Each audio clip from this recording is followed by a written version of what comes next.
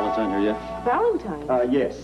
Where is he? Well, no, he's not here, but yes, Holly, we are expecting him. Well, why is he coming?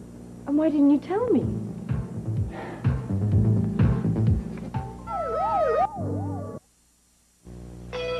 It only seemed logical to contact Ballantine, considering that Petros had purchased the venture. That took us by surprise. Well, I'm sure. Who would have thought the Cassadines would have bought that funny old thing? That was how you described it to me. Well, it was an old thing. Yes, from those funny old WSB days. Well, who'd ever think you'd be interested in a relic like that? A spy ship. Robert, you shut me out. You really did. Well, it just didn't seem like your cup of tea. Well, then you don't know me very well. Well, Holly, the truth is both Robert and I felt that you just wouldn't have any fun with this. You didn't? Well, if we had, don't you think we would have included you? I mean, it's a far cry from treasure maps and all that kind of exotica. Well, then how would you describe it? Dull. Dull, dull, dull. Dull as dishwater. Absolutely. Then why are you up to your elbows in it? I'm also up to my elbows in statistics and paperwork, and this stuff with the venture is just as boring. Nothing to do with the Cassadines is boring. You think? I know. Well, what's so bloody interesting about purchase prices, delivery dates, incoming times, etc., etc.? That's our man. Dull, huh? I can already hear the thump, thump, thump of both your little hearts. Ballantine. Ah, hello. Ted. Oh, you too?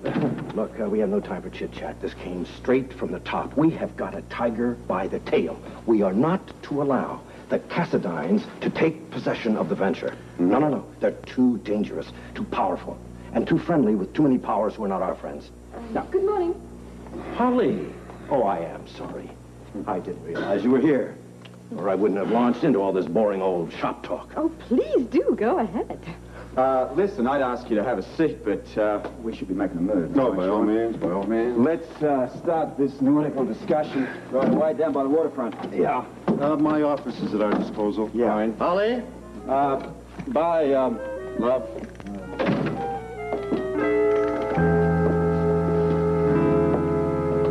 All right, let's review our priorities. First, we have to create a delaying action so that Ted here can get that injunction to stop the venture from leaving port. How long will it take you to get that court order, Ted? Well, better part of the day. Well, then both Robert and I have our work cut out for us. I personally have to stall that ship somehow, keep it from coming here on schedule. Yeah. Then I better get to Petros. Figure out a way to keep him in town, at least until tomorrow. Is that going to be enough time for you? Oh, I'll educate that judge very quickly. Matter of fact, you might have to miss his dinner tonight to start writing out that order. We've got judges out of bed at midnight for this sort of thing. You know, stalling Petros isn't going to be that easy, I'm afraid. But it's precisely what you need, mate. That's right. Absolutely. I'll stall him somehow. If only I knew what he was doing in Port Charles to begin with. Oh, okay. Well, look at it. I mean, you got the brooch, which he had planted here, and then he came in and inspected the Cassadine research at the hospital, the purchasing of the venture. Any one of those things, or in combination, would have brought him here, don't you think? I think there's more. What's your feeling? My instinct. My feeling is that Petros has plans for the Port Charles waterfront. And we got to find out what they are.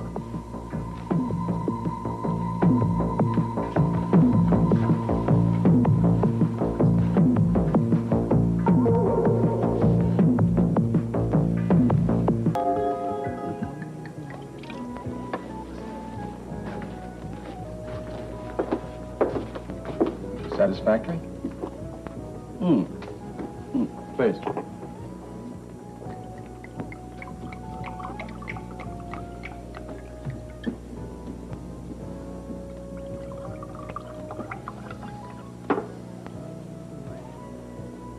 Your health. What about Algernon's? Oh. I assure you, I harbor no bad feelings towards that man. Your instincts were correct, Scorpio. He is innocent. You're convinced of his story, then? What convinced me was the realization that he's too stupid to get away with the brooch, but just stupid enough to allow it to be planted on him. No, nothing lost. Oh, what about my Cassadine pride? It's not enough that I have the brooch. I must find out who did it. And I will, eventually.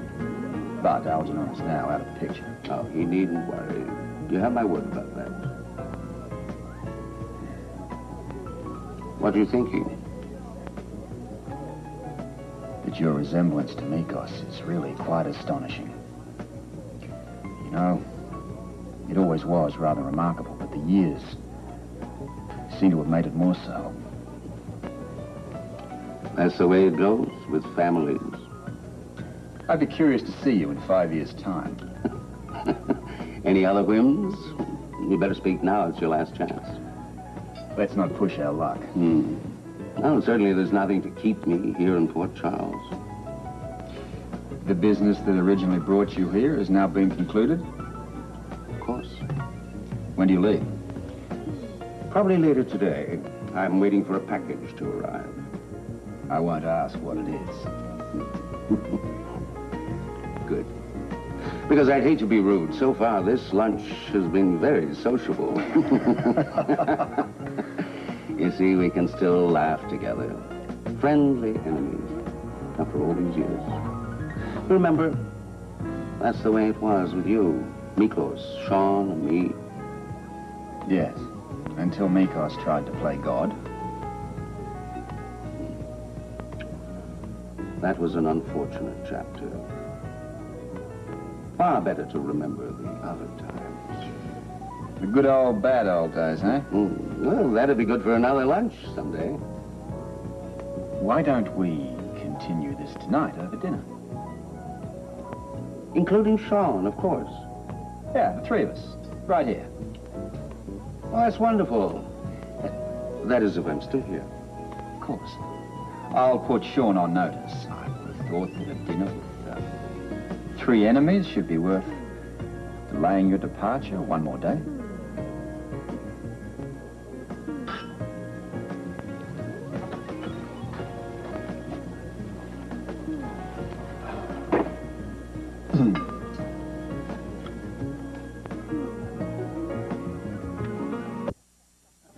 Level with me, Petros. What was really going through your mind then? Oh, Donnelly, that's something you'll never know. Come on now. It was your moment of truth, Petros.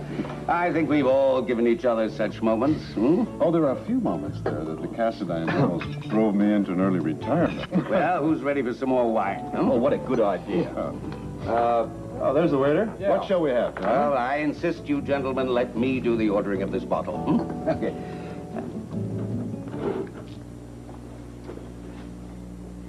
What's going on here? Petros Cassidine? Yes? I have an injunction here, Mr. Cassidine. What is this? It's a court order demanding that you cease and desist from your purchase of the venture.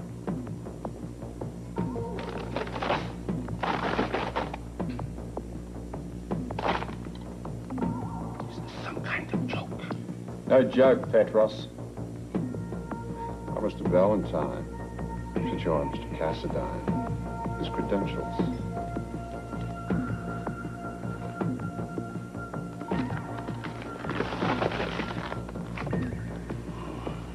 I should have known. Dinner, champagne, fine conversation. All in the name of a friendly reunion. Typical WSB tactics. Once a WSB man, always a WSB man. Nothing to that. Add this to your toast, gentlemen. Once a Cassidine, always a Cassidine. I'll leave Port Charles without the venture, but I'll be back. When a Cassidine has been made to seem foolish as I have, there's the consolation that someday there will come the moment of sweet revenge. No hurry, Petros. Scorpio, enjoy life while you can. You too, Sean.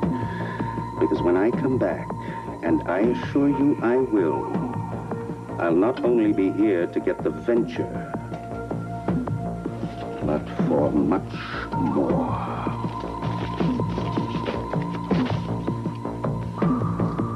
Dinner is on Petros Cassidine.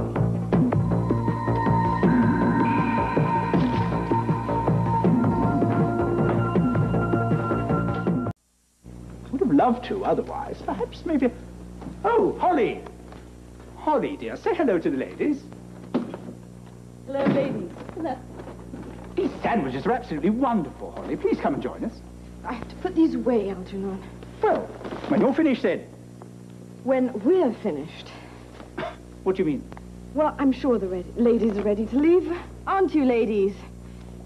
Go help them with their coats, Algernon. Algernon?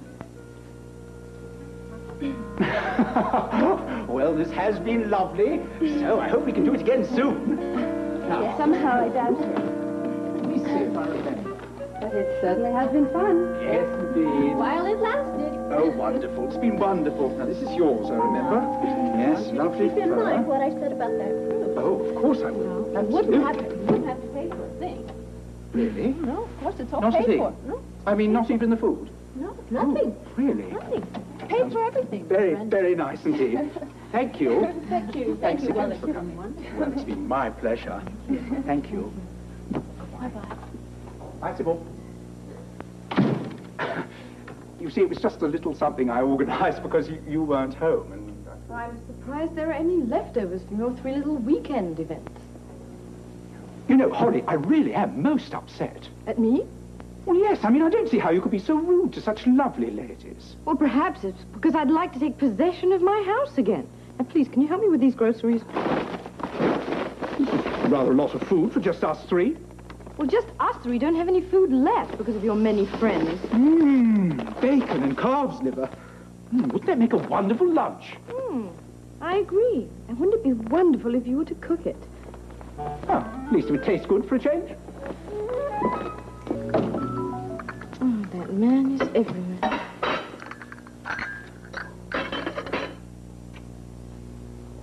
And where have you been on one of your dull errands? I guess my kisses always reflect how bored I am with my work. Maybe I should try that again.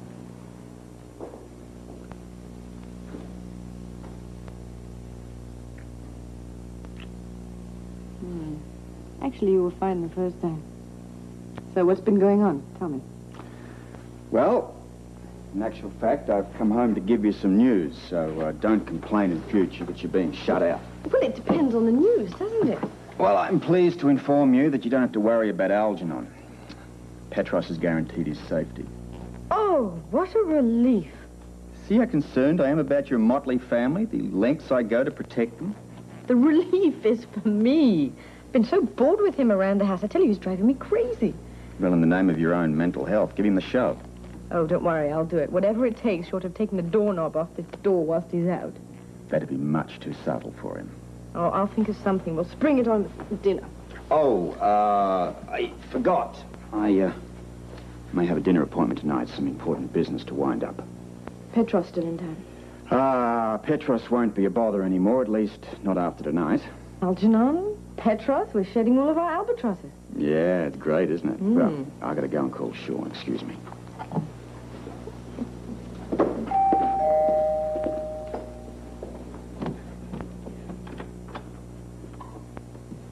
How was your little walk?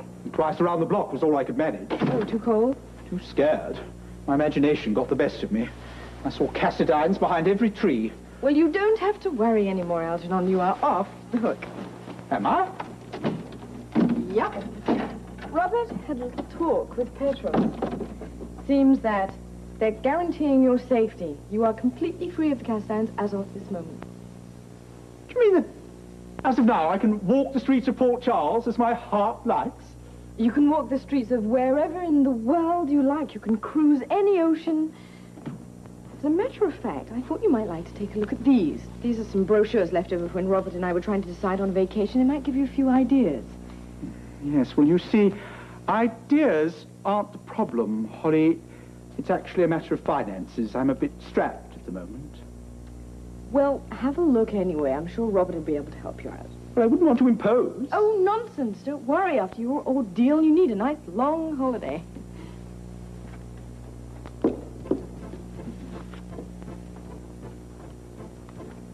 Sybil, Sybil, Sybil, Sybil. Well, that's wonderful, because you see, I think I might be able to get away tomorrow. Of course we'll give him the money. Was there ever any doubt? Somehow I knew you would work it out. Oh, and by the way, my dinner appointment is now definite. Oh, not too boring, I hope. Sean, Petros, and myself. Dinner, you say? Yeah, just three of us. Might be the last chance we get together. Robert, you're not getting into anything dangerous, are you? Well, I might order a steak and push up my cholesterol level, but nothing more dangerous than that.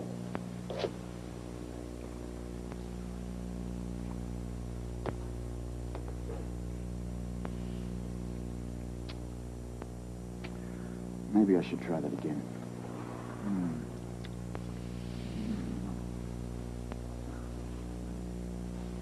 Don't you think that's just a little too passionate for a man who's about to desert his wife to go out to dinner? It's because I'd much sooner be staying here with you. You liar! Can you say that and keep a straight face? I've practiced.